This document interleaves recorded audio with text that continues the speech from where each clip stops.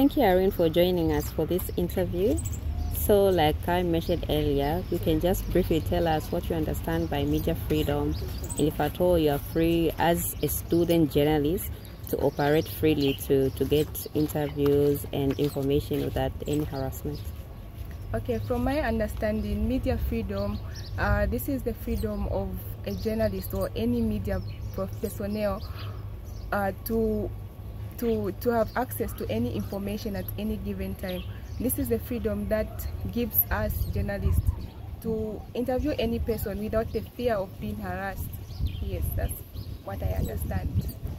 Okay, as a student journalist, have you ever been harassed before in your line of work?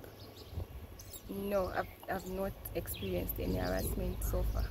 So would you say that you are freely here in Choma? Journalists are free to collect information, whatever kind of information that they are looking for, without any harassment? Yes, I can say yes, we are free to get any information, but also it depends with the kind of information that you want to have access to.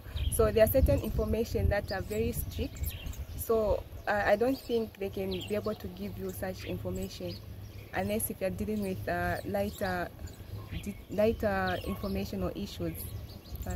So which information is a bit restrictive when it comes to accessing it?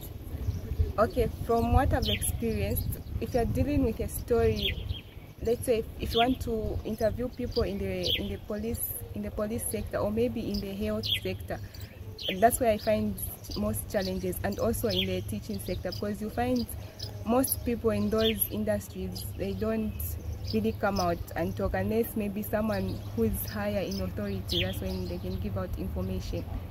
So yes, when you're dealing with let's say hospital, police and teaching sectors. Okay. So what is your general view on media landscape in Zambia? I think I can say it depends. Okay.